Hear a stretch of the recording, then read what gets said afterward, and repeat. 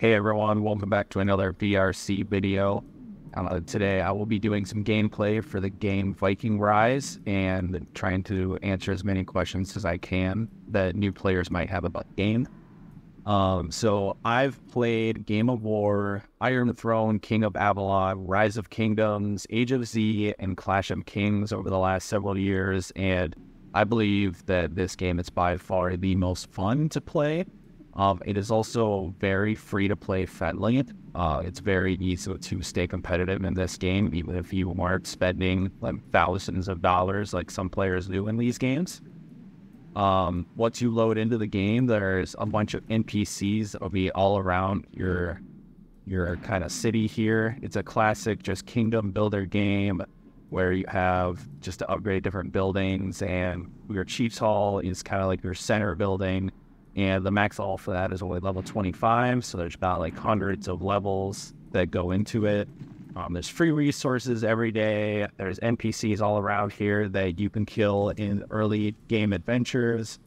You can have a maximum of 5 marches, and they look a little something like this. They're led by heroes, and there's not too many of heroes in the game, so you're not going to be overwhelmed trying to figure out what's good, what's not good. And all of these heroes are relatively achievable to max them out and make them very competitive. And even if you can't get some of those spendier ones, like some of these heroes are definitely more expensive than others. Like this guy's really tough to max out. You basically have to spend in order to get them leveled up, which you can see I do not have him leveled up, because there's plenty of substitutes that I can use in my marches to stay competitive even without spending. So marches kind of look something like this. You can march on the inside of your building. They're just these little marches. You can control them by dragging them, or you can click the avatar over here and you double click. It'll select all of your marches that are out, that aren't gathering, like this one. You have 4 troop types.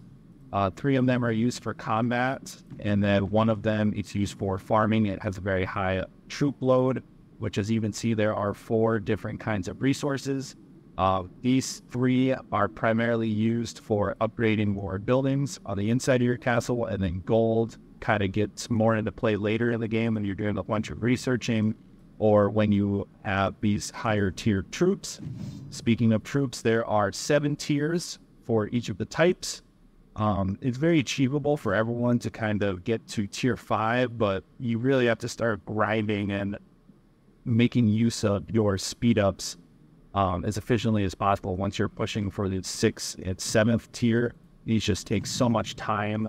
As you can see, there are research levels, and in order to unlock advanced tiers of troops, you have to complete these researches, which provide you attack buffs and defense buffs and specific troop type buffs, a lot of healing speeds. And to just kind of show you what this looks like, I'm ready to start a research. So there's plenty of buffs that I can activate that are available in the game that are free. You accumulate these every day, and you can get any kind of buffs you want just to speed things up. I've got a kingdom title going for 10%. I've got a rune that I pick up that's another 10%. And so there's lots of ways to help you advance in this game.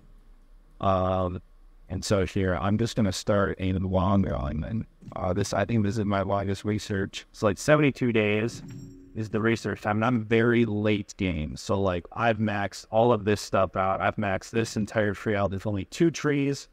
And so the researches that I'm doing right now are very end game. They're very long. But a good thing is, as you saw me just click the help button here, you're in alliance. Alliances have a certain amount of members that they can have. As you can see, our maximum is 160. And the way that these member numbers go up is by building more flags, and I'll jump into that in a little bit. But the assists are right here, and you get up to 30, and every assist I think is 1% off of your total time, so helps actually decrease your time almost in, I think it's about 1/3 to 1/2. Plus all the buffs that you activated, and then you had your speed up items. These speed up items are awesome because the primary way that you can get these speed ups is from your alliance, and just your alliance rallying NPCs throughout the map. And it's very free to play. You don't have to, like, I didn't spend any money to get any of these speed ups right here. And like I have 74 days saved up over like the last week or so. And so the gifts I'm talking about are here. So anytime our alliance kills an NPC, we get one of these, which provides a bunch of resources and energy to hit NPCs around the map. And where you get the speed ups is those keys you saw I have to go over here, and you get usually you get between 2 or 3 days of speed ups from that box alone. And they fill up fast because we have so many members. And so you get a lot of your speed ups by not doing anything and just rallying these Niffling leaders that are throughout the map. And we can do them at any time. I'll do one right now. If I can find a level 12 one really quick. You guys can probably find it quicker than I can. So it's just boom, you can rally them. In this game, you can rally together. So like I can set, I'll be the leader for this rally. I'm going to use my pikeman march with my pikeman heroes. And I don't have enough energy to do it, so I got to add some energy, and boom, my rally is initiated. It comes into here, and players can join it. And so at a 200,000 troop march, I can get 9 other players in here if they all send maximum marches. There's an auto rally function, so you don't even have to be on to fill these. You can just turn an auto rally on, and it does it without you being on the game. There's resource plots around the map that usually aren't all empty like the ones I clicked on, and you can have multiple accounts in this game. So there's farm accounts that you can take advantage of to really get your resource production up.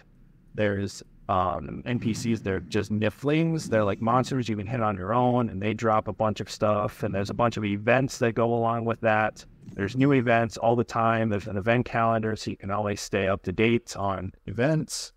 There's cool side quest games like Law of the Jungle. This will take you into an arena where you're fighting 3 other people, and this goes on every other week. A lot of these events repeat on a weekly or bi-weekly basis, and then the Viking Rise team is always coming out with new events on a monthly basis, and they just celebrated their first year anniversary, so this game is relatively new, and it has a great chat function. It's very easy to talk to people and coordinate things.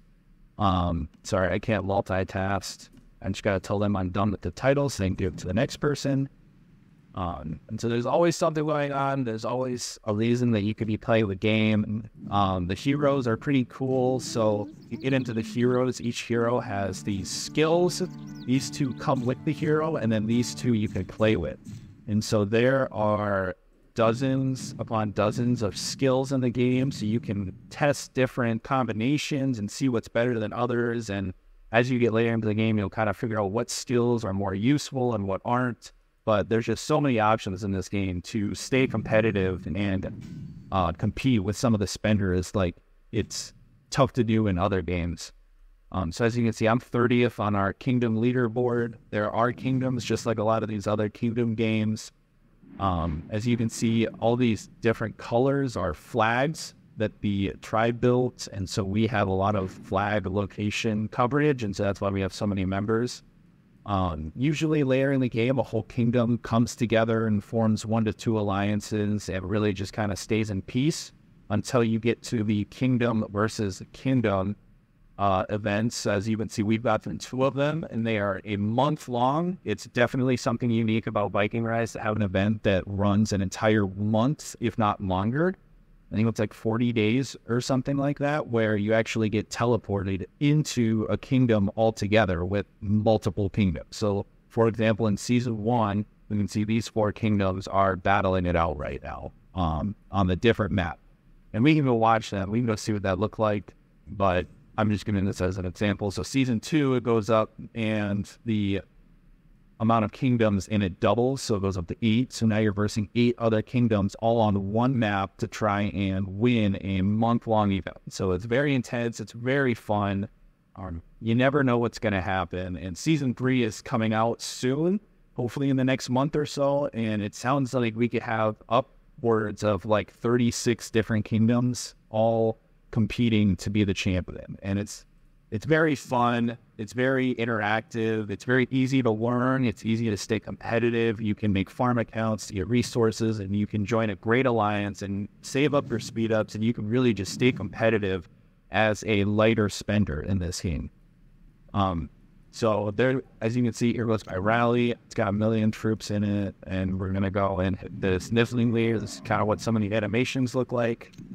As you can see, the march time is down below. It's pretty quick compared to other games. I know some games the march time is very, very long, and you can like speed up your march, but you can't speed up marches in this. And this is kind of what the animation looks like.